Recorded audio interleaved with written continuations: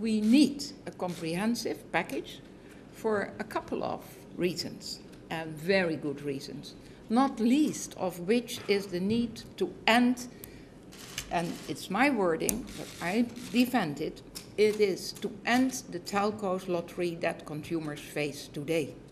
And I want to say it loud and clear.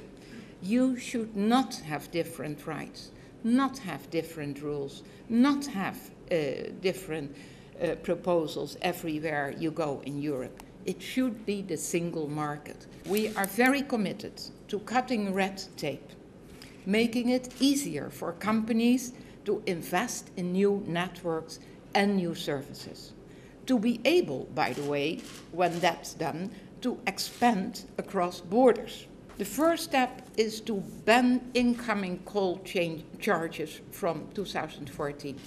I'm not certain what your feeling is, but I think that is absolutely a must. It's so crazy to say that with an incoming call there is a charge for you. The second new step is to offer companies a cheaper way to deliver EU-wide roam like at home. If your operator does not offer roam like at home, you as a customer and as a consumer, you can take control.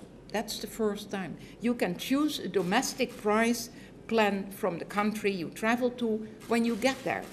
You don't need a new number or a second bill, not at all. It will be possible from your phone.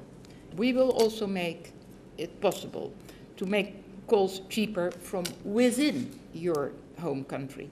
Each time you use either your fixed landline of your mobile to call abroad, it should not cost you more than to call within your country. And that means that every phone user is a winner from this package. We propose to introduce net neutrality to Europe. And what does that mean? Ending blocking and throttling and degrading of services, so that you always enjoy the full internet, no matter what internet subscription you have. And we want all the Europeans to have guaranteed right to full and open internet.